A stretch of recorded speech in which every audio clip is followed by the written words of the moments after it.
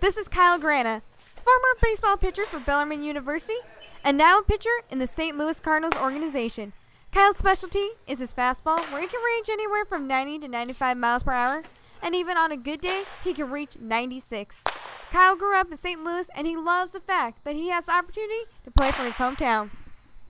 I mean, whose dream isn't it to play for their hometown team? I mean, just growing up watching those guys that you've always looked up to, and now spring training I'm going to be with some of them, see them around the clubhouse, and it's going to be awesome. It's going to be a lot of fun. You would think Kyle would be burnt out on baseball, but he still loves and wants to play the game. People wake up and they say, love what you do. I love it. And there's nothing else I'd rather be doing. I could be sitting at a desk right now crunching numbers like a bunch of other guys, and I'm playing a game. I'm getting paid to play the kids' game that everybody wants to play. During the off-season, Kyle made it a priority to be prepared for the season.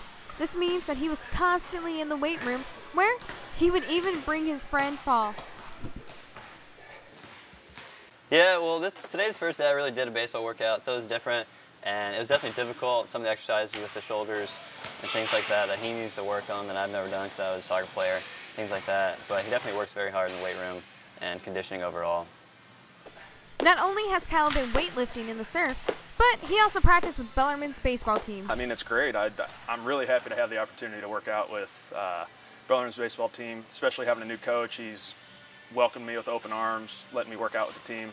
And I mean, I try to help the guys whenever I can, whenever they ask. Oh, yeah. As you can tell, Kyle got himself fully ready for this upcoming baseball season. And in the off season, he got caught up on some pop culture. Who doesn't love a little pop culture? And I got something special for you guys. He gave me a little secret, a little thing that not many people know about him.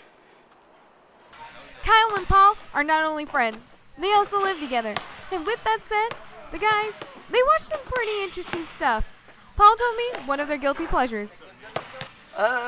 I'd say our favorite one that we watched together would be Party Down South. It's a new episode, or it's a new show, and it's pretty funny. And for that special surprise I have for you guys, well, here it is. I love romantic comedies, I guess. I don't know. Watched The Ugly Truth last night. So, good. Yeah. Did you shed a few tears when you watched this? No, it's just for laughs. So I don't watch like The Notebook or anything like that, so I'm not one of those guys. It's not every day you see a professional athlete admit to enjoying a few chick flicks, and I'm pretty sure every girl is going to love that answer from Kyle.